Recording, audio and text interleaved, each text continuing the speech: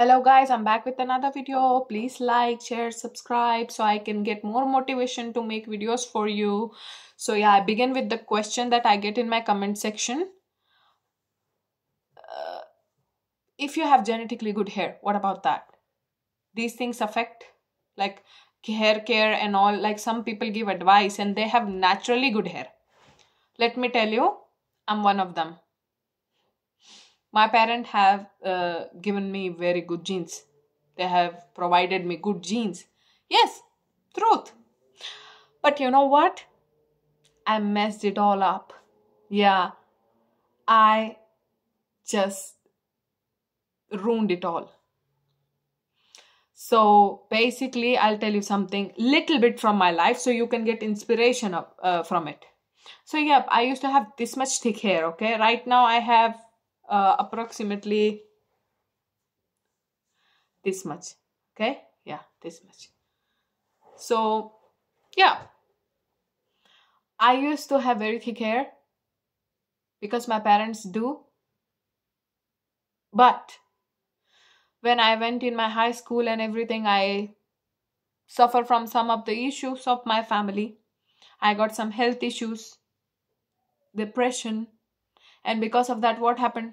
Guess. I started losing my hair. On not only that, my hairs are not like this from the beginning, okay?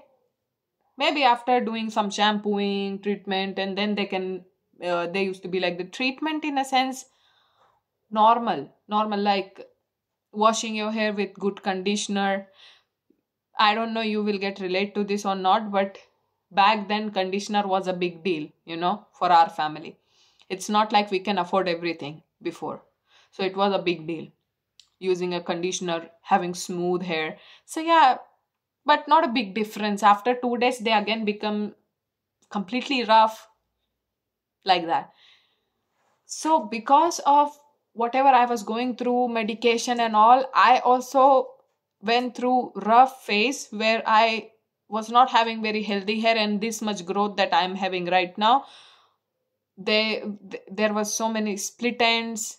Also, I couldn't wash them properly. I couldn't have time for anything. I'd be just messed up. Moral of the story is you can have good hair genetically, but if you don't care for them, they can be ruined. They can go. For example, when women give birth, like when my mom gave birth, she also chopped off her hair because, of course, she couldn't take care of them, and also there was a lot of hair fall, immense amount of roughness. She couldn't take care of it. So you understand what I'm trying to say. And after birth, after she gave birth to my brother also, this thing happened, continue. After she gave birth to me, this thing continued. But she cared for her hair. She oiled her hair. Her mother used to oil her hair nicely, also give good food and everything. So she bring them back to life, okay?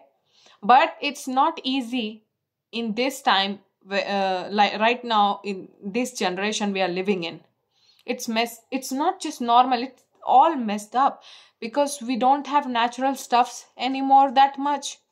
Everything is just mixed and made and we don't know what to use, you know and whatever is natural is highly costly.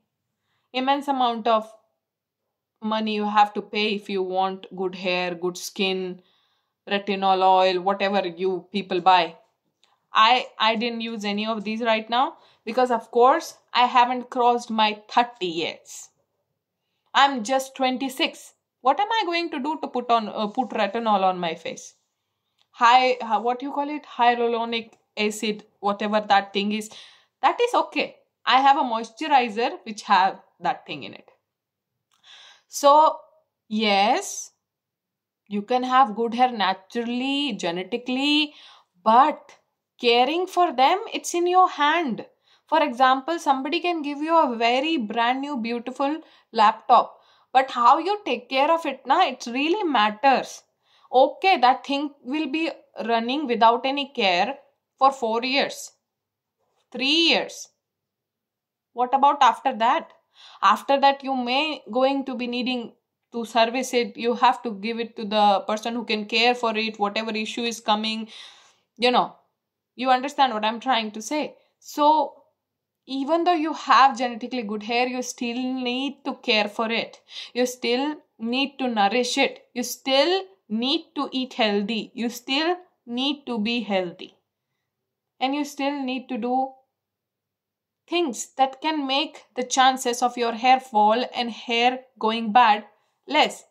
And genetically, who has hair loss and things like this, that their parents have very bad hair and all, there are definitely so many people who actually bring back their hair by doing routines regularly. I cannot suggest you anything for baldness. Okay, baldness. I am completely back for that. I don't know what to do about that. For that, only doctor can help you.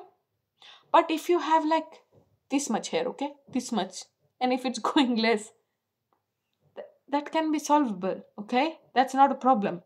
But yeah, genetically, if you're bald, if your parents are bald, then there is no other way than going for a transplant. You know what they do with the hair transplant.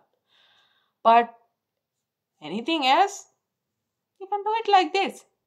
And why you hope that something can help you rapidly, magically, if you know that your history is like this? You know your parents were bald and they had bad hair. But if from the young age you started caring for it, there are high chances that you can recover your hair growth and everything better.